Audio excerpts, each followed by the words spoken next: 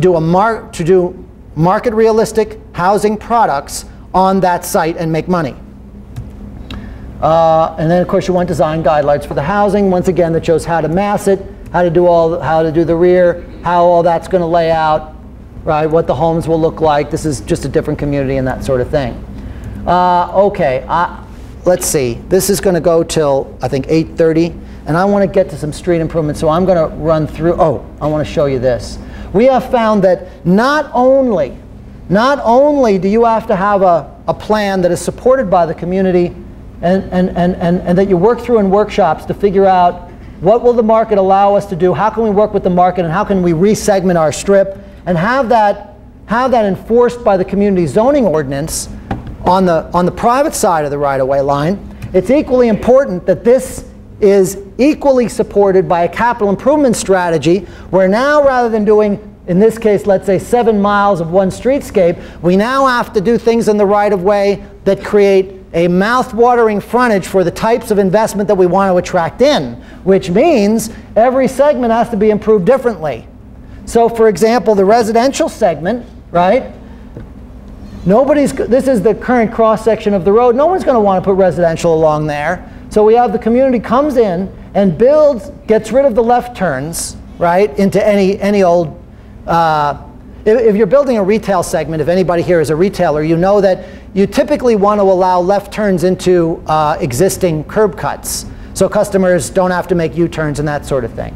When you're transitioning an area to an area dominated by residential, all that changes. You don't allow willy-nilly left turns. There are no suicide lanes. Instead, you want to create green leaf, apple shade and shadow, big green leafy environments, medians and side areas with decorative lights and trees. You want to have the homes built within 35 feet or so of the property line, so the proportion of the space is changed, and it's changed in a way that is mouth-watering for residential developers. Workplace areas, in this particular case, there you see the workplace area. Zoning for the workplace area, again, very different, not allowing retail entitlements, but except we are now finding that rather than building workplace surrounded by a lot of open space that the city will usually insist on, we are finding now that the markets are changing, and that, never mind the word new economy, we are now finding that in order to be competitive, the whole workplace market has shifted to a certain degree. Rather than employees chasing employment, even though we are in a very bad job market right now, there is a very distinct trend for employers to be competing with each other for pools of employees. The types of pools of employees that employers and workplace developers, particularly in the office markets, are competing for, we are now beginning to see that the more competitive workplace developments are areas that now have things that we call vital centers. There are places where idea exchange can happen, where informal meetings can happen, and that sort of thing. As you can see in there, chance encounters in hallways, restaurants, neighborhoods, conferences lead to new partnerships and solutions to tough problems. As the major players in the workplace market get on board here, we are finding that the business park is becoming an anachronism, and it is very important to create an area that is set aside where the ground floor retail entitlements are concentrated, and you get lunch places, public realm, ground floor, window door, internet cafes, good amenities outside, the ability to sit in sun or in shade, and all of that sort of thing in the center of our workplace areas. So having that front the retail corridor and advertise the type of workplace area that you have in that area not only shows that this is an area transforming itself out of the retail-only corridor, but you also have an area where you are advertising your vital center. In these areas, we allow the office buildings to be built very close to the back of sidewalk, very different standards and guidelines for workplace in this area than we allow in the retail areas, or that we have in the areas where the presumptive use is housing. Vital center, example of a vital center in one of the projects that we master plan. You can see the difference. This is dying, it is being replaced by this. It's good news for everybody. It costs the developer less land, it creates more critical mass, it creates a more safe area, and it creates areas where we can have the kind of idea exchange and that sort of thing that really fuels the service economy today. That goes again with architectural standards and guidelines. Now, for my last sort of topic on this, I want to say, once the community has its vision for how the corridor will be restructured in order to take advantage of the changes in the structure of demand for today.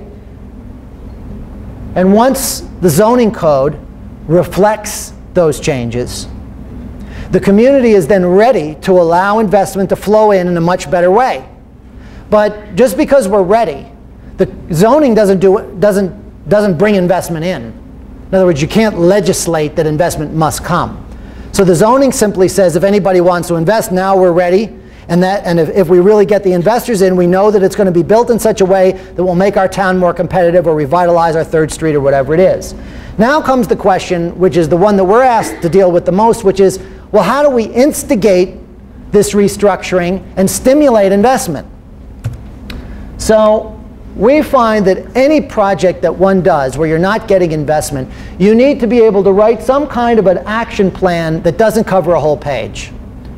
It needs to be what are the 5 or 6 or 7 or 8 things that we're going to do next. And that always varies from city to city. But it should be very focused and very short. Let's take an example. This is one of the biggest problem corridors that we have ever dealt with in my office. This happens to be in the state of California, not near where our office is in San Francisco. It's way down in the Southland. For those of you who know Palm Springs, Palm Desert, Rancho Mirage, it's the Coachella Valley. That's where this is. This is the road, which is Palm Canyon Drive, that many of you may know from the resorts and golfing places down there, that connects all those cities. Route 111. Palm Desert, Palm Springs, Cathedral City, Rancho Mirage, all of them, Indian Wells, are all connected by this very wide road. And so obviously that road started narrow when Clark Gable and Bob Hope and those guys first started going out there and making this place famous. But that same road obviously had to get wider and wider and wider. So the downtowns were put on that road, and they were downtown-like. I mean, the stores sort of faced out, and there was curbside parking and a sidewalk there. But what happened was, of course, since this is the road that connects all of those cities, it needed to get wider and wider and wider and wider and wider until finally the curbside parking was taken off, and the sidewalks were narrowed down to 7 feet from the face of the building. Enter Freeman, Tongue, and Bottomley. We get there and we ask everybody, well, what do you think went wrong? And they say, you know, those merchants down there on Route 111, they just aren't any good at doing their business, right? Now, we hear this all the time. Who ruined this commercial area, right? I'm not saying the road didn't need to widen. Of course it needed to widen. It's the commercial artery of the whole Coachella Valley. So they widened it. But as it happens, the department in this city that is responsible for laying out and designing this road is a different department. That's usually called Public Works, right? And this department in this really weird city is called the Planning Department, and they're responsible for this side of the right-of-way line. Now, you're not going to believe this, but the Public Works Department and the Planning Department don't actually collaborate when they do stuff. In fact, even though they really say they like each other as friends and go to each other's Christmas parties and whatnot, they're not really, they're a little bit suspicious of each other's professional knowledge. The planners will blame the public works guys for ruining all the cities in America, and the public works engineers will say, you know, all that planning stuff, I mean, it really doesn't amount to very much. So what we have is the Public Works Department was given the direction by the City Council, which was the correct direction to widen the road, right? And they didn't talk to the Planning Department, of course. I mean, that's that city. I know that doesn't work that way here. So what we ended up was no parking, right? And big wide road and cars going 40 miles an hour by. And what do you know? Nobody wanted to stand on this sidewalk. Weird people. And people going so close to that they couldn't read the signs. Probably bad vision, right? So this is what happened, right? Complete destruction of the retail environment. Obviously, the community destroyed the retail environment. Maybe they needed to, but the weird thing is we have come so far away from the arts of actually making great cities and towns that the community didn't know. They had no idea that they had anything to do with the destruction of those business. They're bad at their business. So this whole area was blighted. And I mean blighted, right? There it is, all falling apart and everybody panicking. And this is the historic center of this city. So this is sort of a cartoon example of the disinvestment growing further and further out. You know, disinvestment never stays still. That loss of value, you know, first you have a store falling apart, and then the house next to the store goes rental. Nothing against renters, right? It's just that the renter will usually spend less money for taking care of the house. What is it Lawrence Summers said, to President of Harvard, in the whole history of the world, no one's ever washed a rented car. Same thing happens with... So then you have loss of home ownership, creeping disinvestment, right? And you have this huge gray cloud of disinvestment creeping further and further in, alarming the city council. So what happened physically? Well, there was a downtown, and those uses came here, but the sidewalk environment got really bad, and the signs became invisible. And so where money was available, what happened? Well, this kind of thing changed into this kind of thing, where the store would be set back from the road to protect itself from the brutality of that environment, right, the arterial, and it would open its door out to the parking lot, in this case here, right? So good news, right? New investment, since there's money in the area, was coming in and taking out the blight and replacing it with this. However, the community said, you know, we don't want that. We want this. That's our historic downtown. We want people to walk and love it on there. We want activity. We want it to be the center of our town, right? So, oh, that's a different story. So the theory was, again, to change this, right, and reflect the trends in current retailing, to cluster the retail in a cluster that would be right on the corridor but also be their downtown, right? And then to transition these flanks, allowing the neighborhood to come up to the edges. So to do that, essentially, in that location. So of course we laid out where the downtown would be, and we created different segments and different zoning requirements in each of the segments like I showed you earlier. We master planned the downtown itself, right? And then we figured out what the design context was so that we would be building on the best of what was already there. And we also threw in a little Lawrence of Arabia because that's what was going on in the desert at the time. And we developed a language of how to make pretty much anything down there. So now we have a master plan, we have our zoning, and we've got our language of design. And this is the downtown that the city has built and in fact dreamed about. And this is the drawing that we came up with, which is a drawing of the center that would be right out on the front road here. Now, we did prototypes to show how to do lodging and office and housing and everything, and how to lay out the whole thing and how it would all work, right? And so we were, as we say, ready, right? We were ready. However, this environment still looked horrible, right? So we figured if you were to take somebody driving down the street here, they were still going to see all those, they were going to see the identity you saw in those first ugly slides I showed you. So we realized that if this was going to happen, we had to change this. In other words, no one would invest in that blighted area because they didn't believe. So we said, okay, the city's got to get in there and be the first investor. It's got to go in there and change the actual right-of-way to be the kind of place that people want to build, the downtown frontage and the mixed housing, office, and lodging frontage flanking the downtown, and replace everything that's out there, right? And so so we developed a design, realizing that you can't do a downtown on both sides of a 6-lane corridor. We realized downtown had to be on one side. So that meant that the whole corridor, and this is very typical, needs to look unified and have a very powerful identity in the middle, right, to flatter the identity of the city as well as attract investors.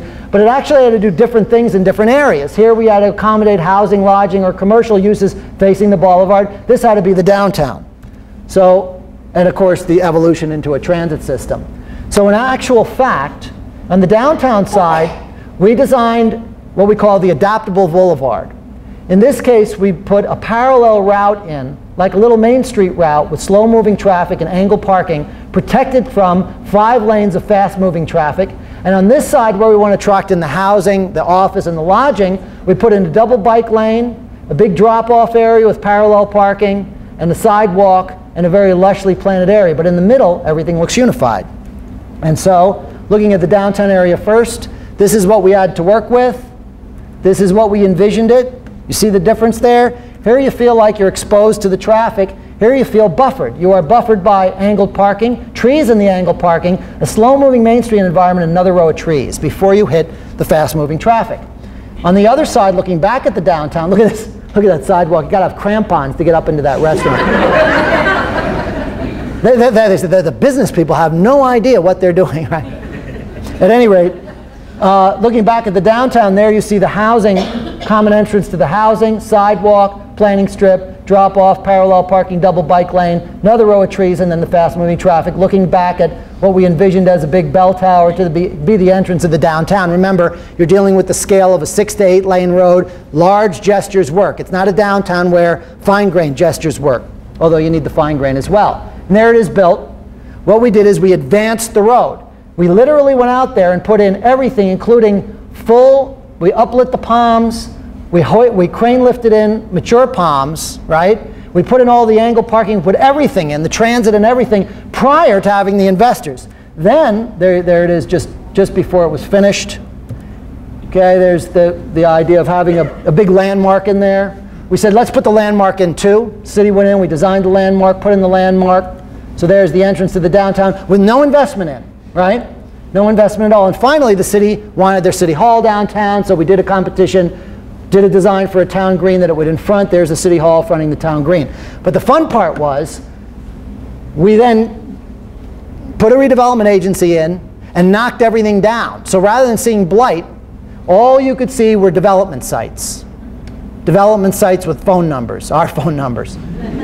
The city hall, which pulls investment back from the strip, and the totally rebuilt segment of Palm Canyon Drive, which became overnight by far the most beautiful segment of Palm Canyon Drive.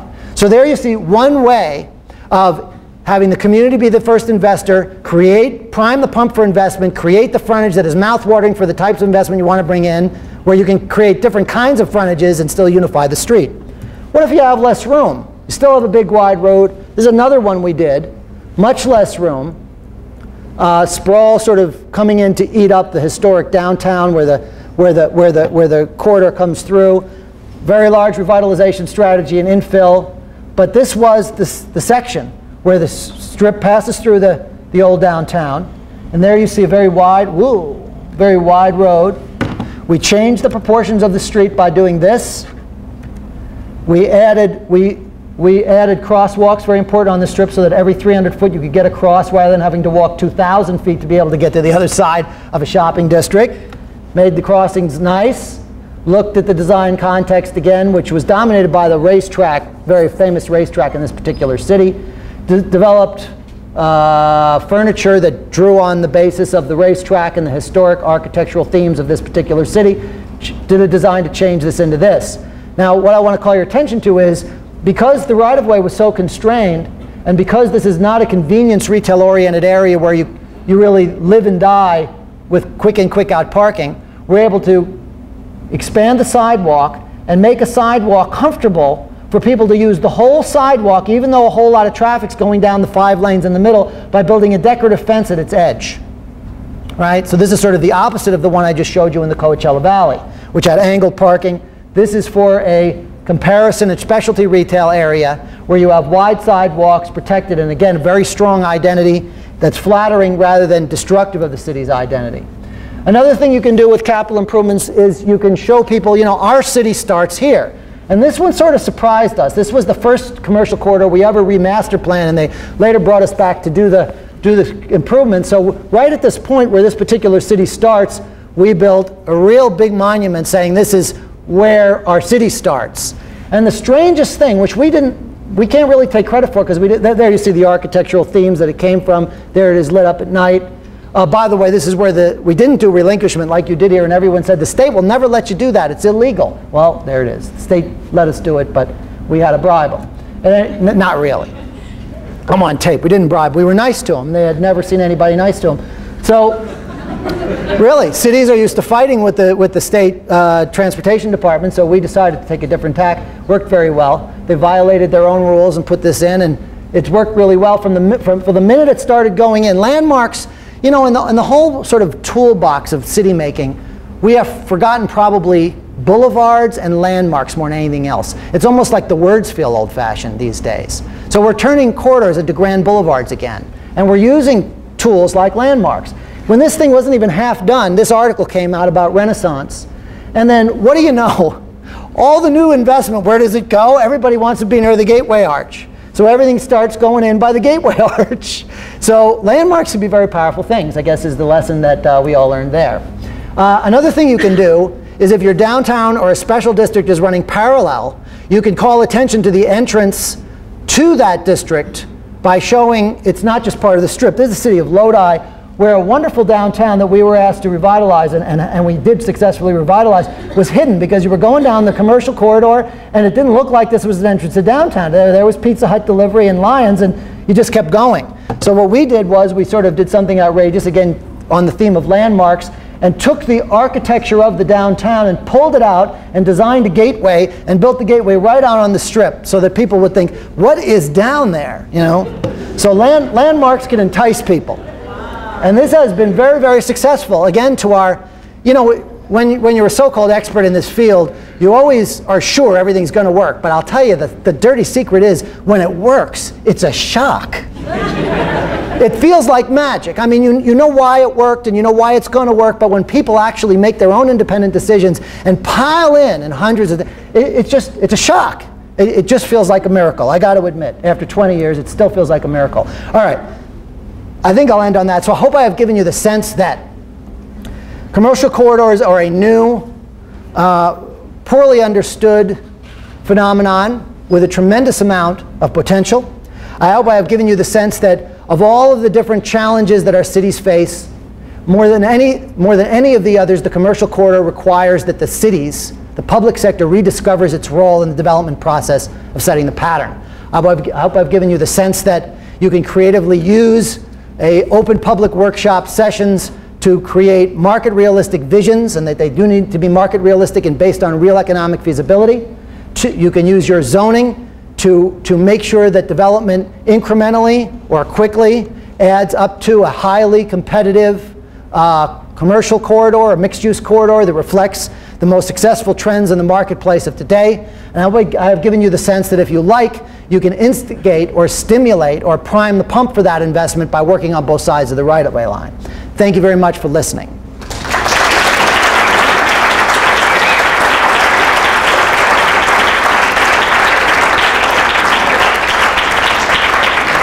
I would be happy, it's okay, right, to take some questions if anybody has any.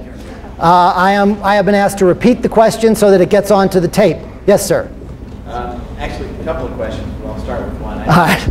I saw some of your design guidelines early on the commercial zoning, and you had minimum FARs, I think I saw. They seem to be between 1.0 and 2.0. At what point do you find that a minimum FAR requires structured parking? Well, we find that structured parking is actually a function of land value. In fact, we don't find it, it is. So it is very important in taking a look at any corridor to find out what the land values are. Land values need to get to about $32 a square foot.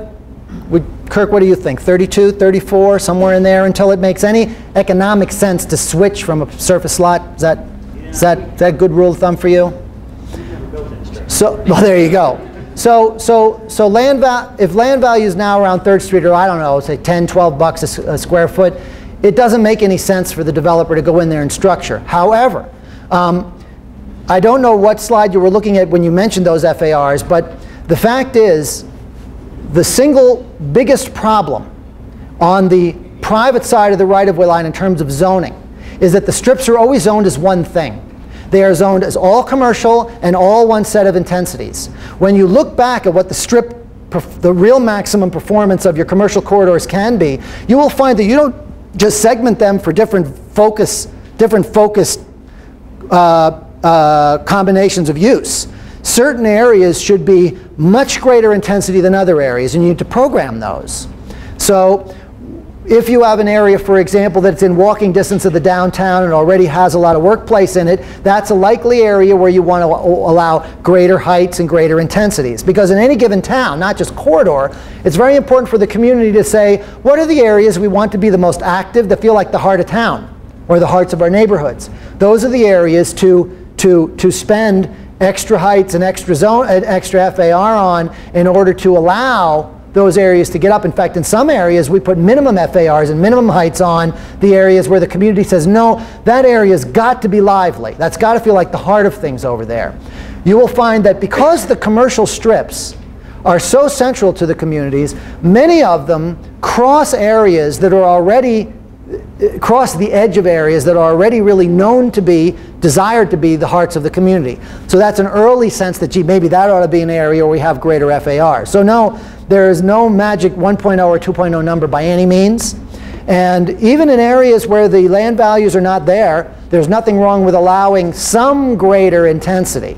Although if you allow it ridiculously great, you may have a property owner that sits there and prays that someone will come in with that intensity and won't let go of their property. So there is that danger. About the minimum FAR as opposed to the maximum. Oh, minimums. Yeah. Okay. Well, when it comes to minimums, we only put them in the areas that the community envisions as very, very lively. Otherwise, we control intensity by putting a maximum number of parking spaces in for the surface lots. We find that to be a more effective and straightforward control. Any other questions? Yes, in the back.